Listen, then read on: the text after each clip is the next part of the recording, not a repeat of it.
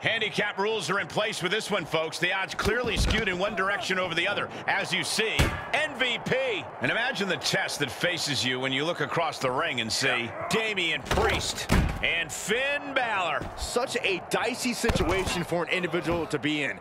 I wouldn't even know what advice to give. Run. Go home. Live to fight another day and pray that fight isn't with this many other people again. Oh, man. Now here's where you start to really see strategies form in this handicap situation. If you're on the strong side, it's about constant offense. If you're overmatched, maybe try to isolate your preferred competitor and wear him down. We're in it for the long haul now, Cole. Look at this. Snap suplex. Waist lock. No. Belly to belly. My goodness. That unraveled on MVP. This will be bad for him. The Irish curse.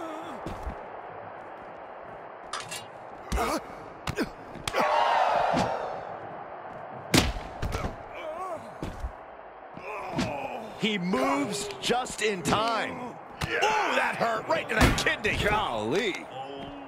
It's gonna be agonizing for the arm. Oh!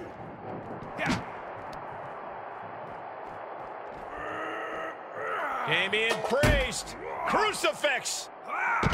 Crucifix powerbomb.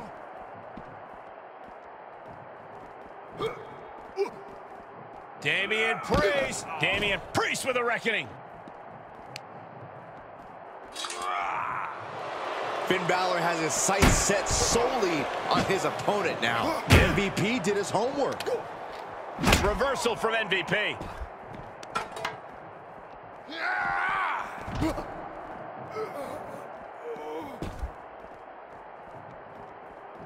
And it's reverse pain for that mistake. Punishing power slam. Priest setting his crosshairs squarely on his opponent.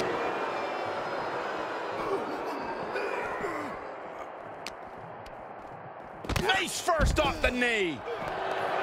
Let him have this moment. He's earned it. The Prince telling his opponent, come get you some.